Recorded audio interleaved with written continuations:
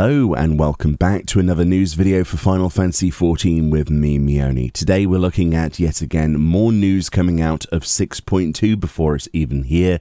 This is actually a translation by MKillerB on Reddit. A link to this Reddit thread will be in the description of the video. Thank you very much for your hard work of translating this. It is incredibly useful to have people like yourself in the community to make videos like this possible and to really hype up future content for the game. Obviously 6.2 is on the horizon. A lot of people are speculating that it'll be the 23rd of this exact month, so we're still waiting for that officially to be confirmed as the date. And we've got a live letter coming up towards the end of this week, so we should get lots of information towards that, as well as some in-game previews. But for now, we're basically milking the teat of the mysteries in the universe of basically all of the information we can actually get out of this. Now, Famitsu magazine, which is an online interview sort of newsletter type thingy online, it's a journal, actually had an interview with Naoki Yoshida, and it's all about 6.2. This was released this morning, and as you can see, 3 hours ago, MKillerB, at the time of my recording, translated this for us, which is amazing. So go support that Reddit thread, give it an update.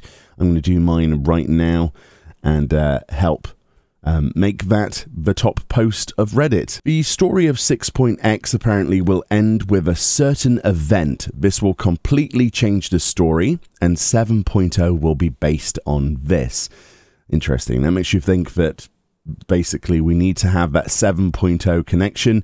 You know, the next expansion, it's going to have to be something big, right? So, very interesting what we're building up to. At a minute, it seems to be a little bit tepid water in the MSQ. I think most people can agree, but it's definitely heating up towards maybe references of the void and things like that.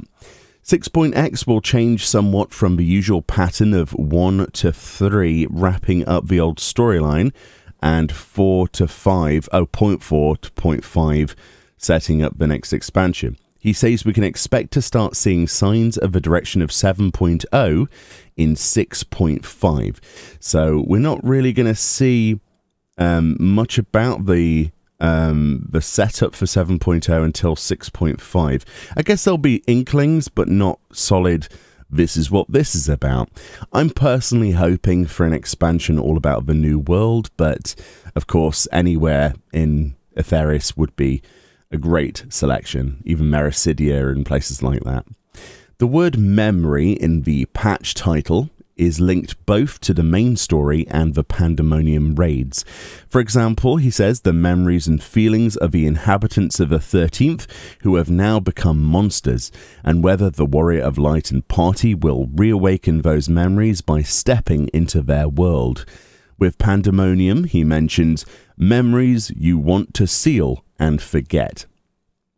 Very interesting. So there's definitely the reference to sealing away something forgotten inside Pandemonium. So hopefully Abysso sort of alludes to that. Of course, you know, the second tier of that rating coming out in 6.2.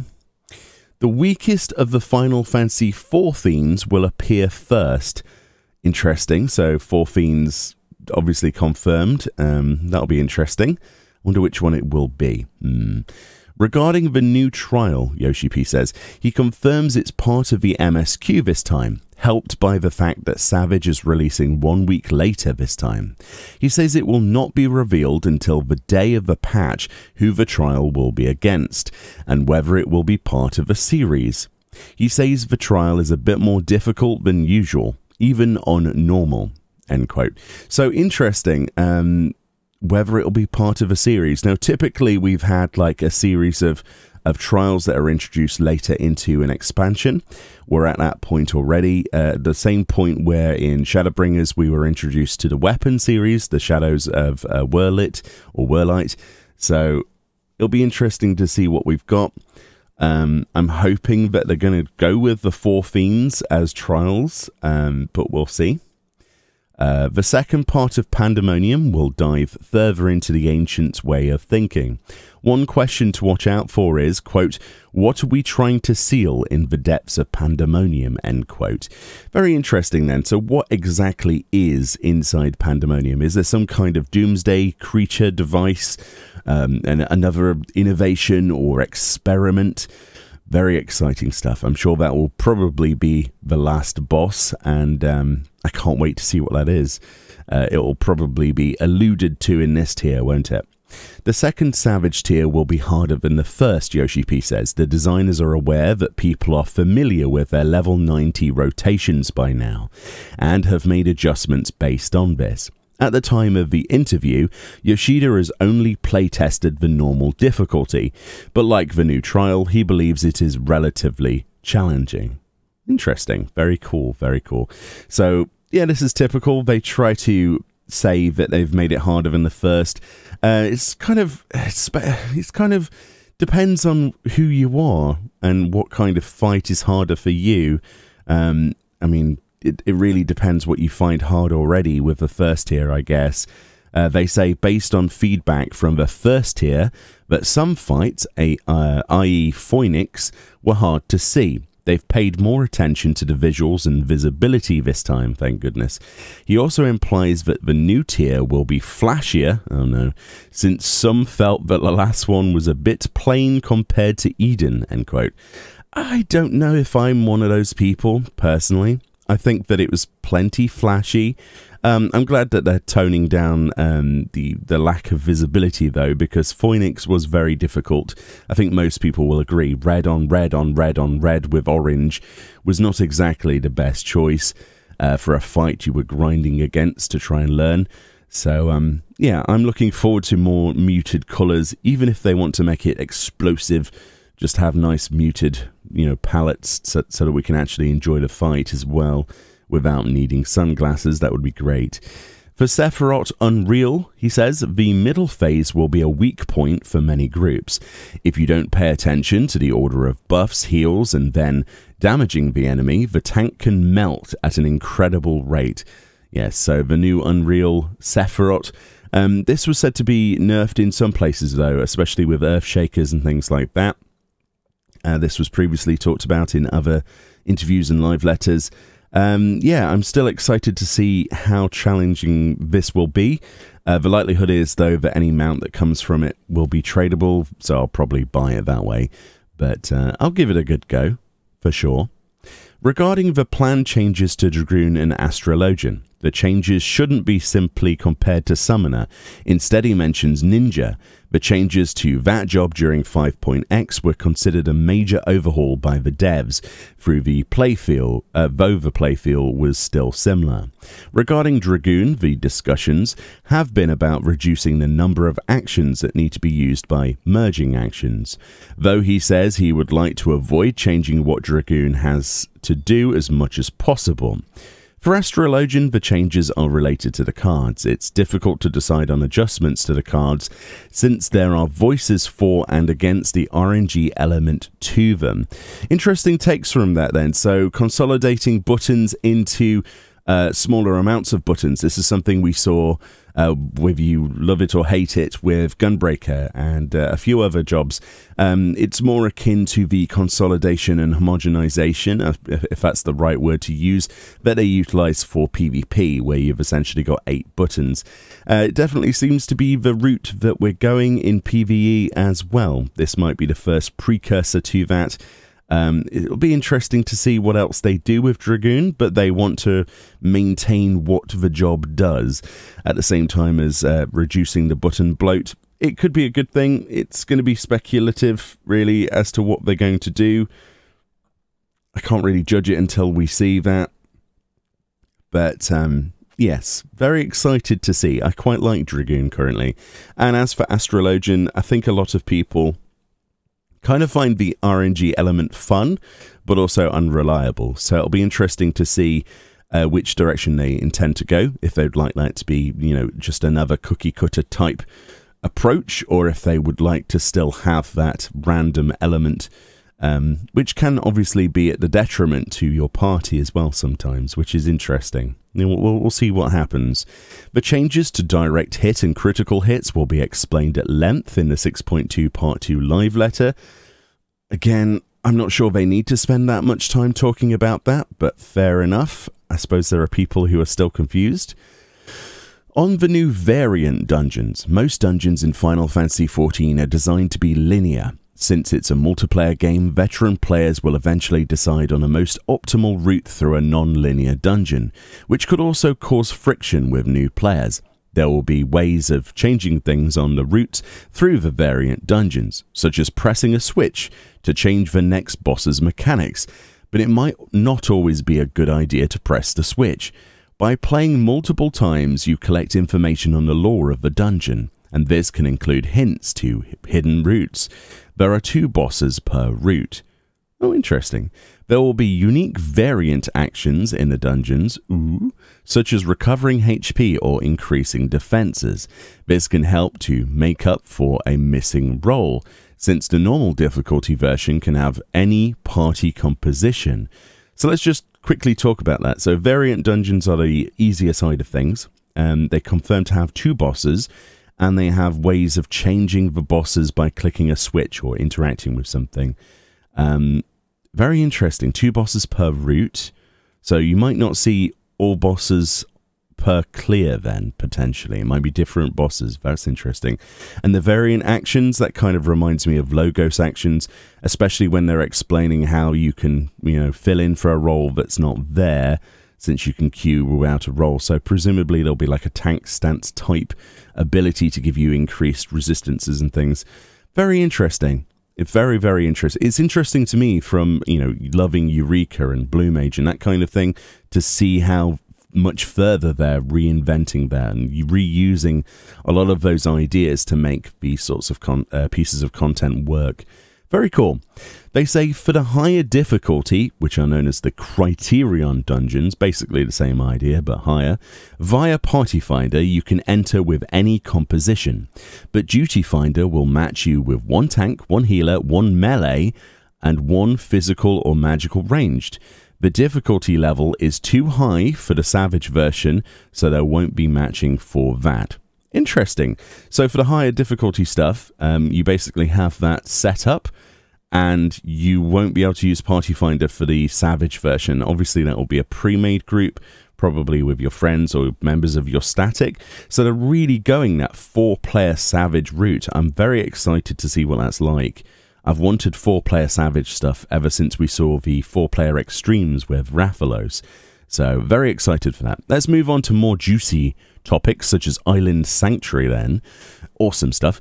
Island Sanctuary doesn't have a storyline attached to it, Yoshi P says, other than some simple quests leading the player to the island.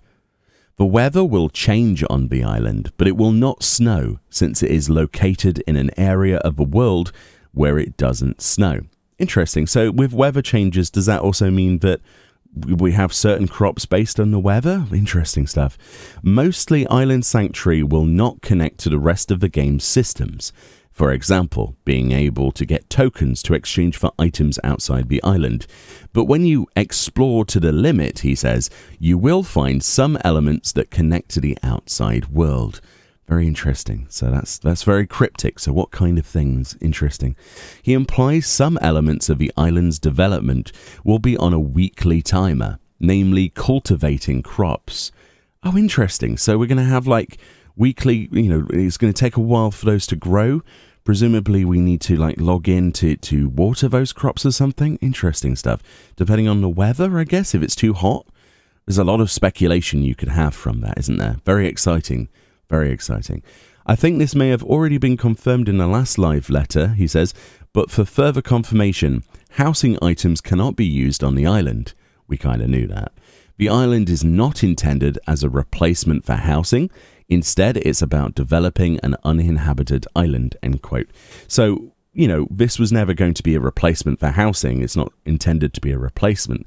However, if you don't have a house, this is going to be the closest thing you have to it, right? Apart from maybe an apartment if you have one. But, you know, the way I see this is probably like a series of choices of where you place certain buildings. There probably will be some kind of like barn or something like that, right? And there'll probably be drop downs or things you can select from, you know, a list of things you can choose from. So perhaps there will be limited customization, but there'll still be probably quite a bit of customization, I'm guessing, right? So, yeah, it's not a replacement, but it's certainly something that could bridge the gap for people who feel like they don't have a slice of the game for themselves. I guess you could kind of call that housing without it being actual housing. There will be rewards such as mounts for making progress with developing the island. The interviewer asks if mounts can also free roam on the island. Yoshida says first of all he wants people to enjoy the free roaming minions, but doesn't rule out the possibility of mounts. So as we said before in our speculations talking about this, obviously there'll be all kinds of cosmetic rewards, right? They want to make this an optional piece of content, so it's very likely you'll see minions as rewards, achievements, titles, and now we have confirmation that there will be mounts. So whether that'll be through a breeding system, if you want to speculate about that, or perhaps just, you know, the discovery of some kind of mount or something. I have no idea how that will work, but it would be nice to think about the idea of breeding animals and, you know, creating a horse mount, for example, or something. Who knows? So let's talk about the also we can queue up on the duty finder whilst on the island. The interviewer jokes that this gives people another excuse never to leave. I completely agree. I never want to go to Limsa again whilst queuing. On the relic weapon then, oh interesting, for the past two expansions, these have been tied to the large-scale content of Bozja and Eureka, but this has both its good and bad sides.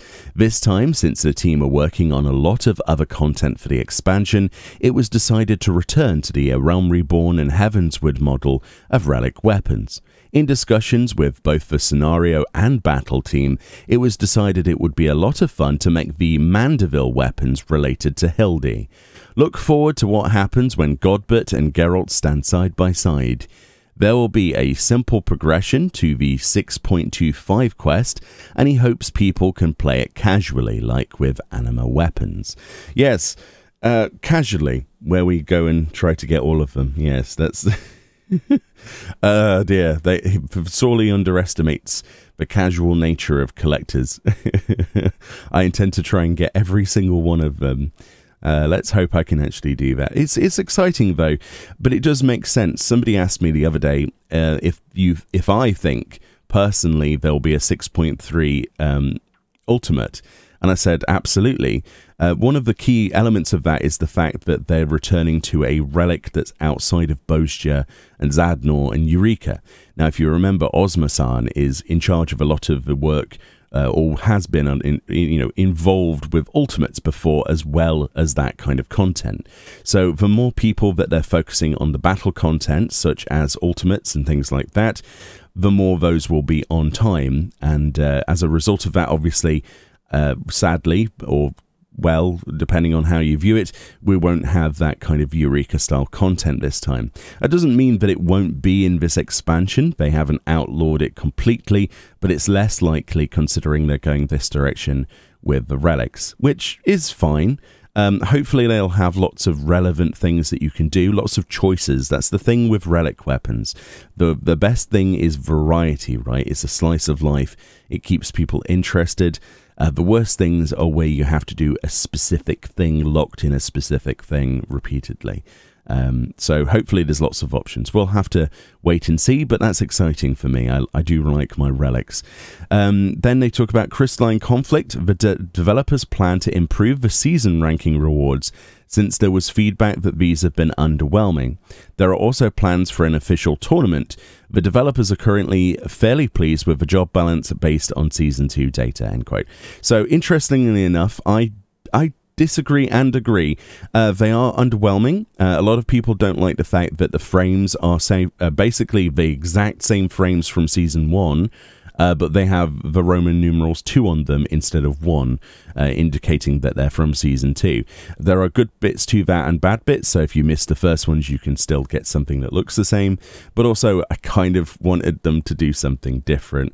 A lot of people are waiting for the next season, the series rewards in 6.2, and then they'll probably do ranked as a result of that to get those at the same time as their fancy frames. That's what kind of happened in Season 1 of the ranked PvP. So in Season 2, there's not really much for people to do.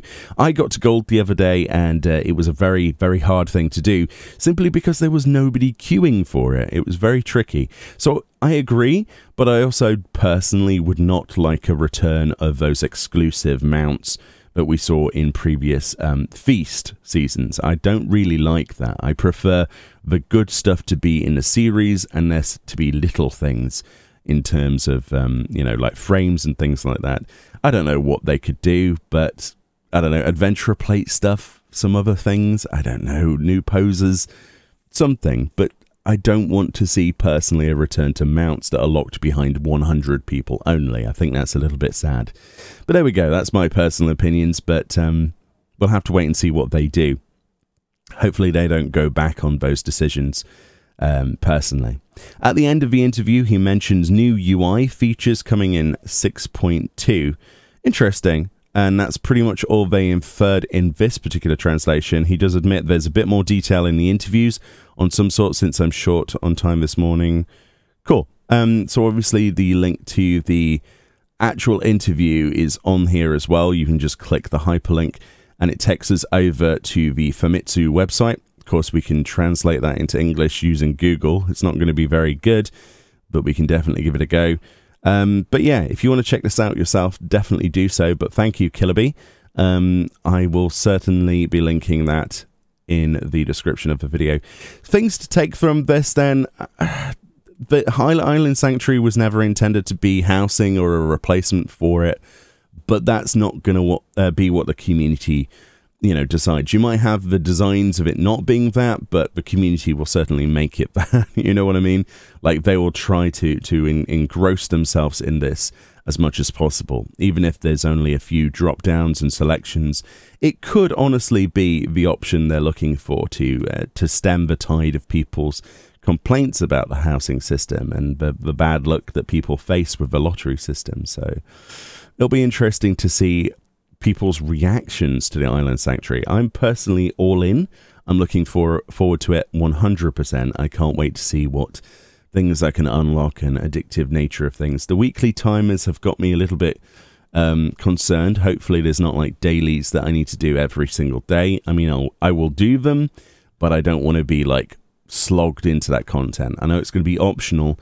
I don't want to necessarily be gravitated to it every single day, you know, to get the most out of it.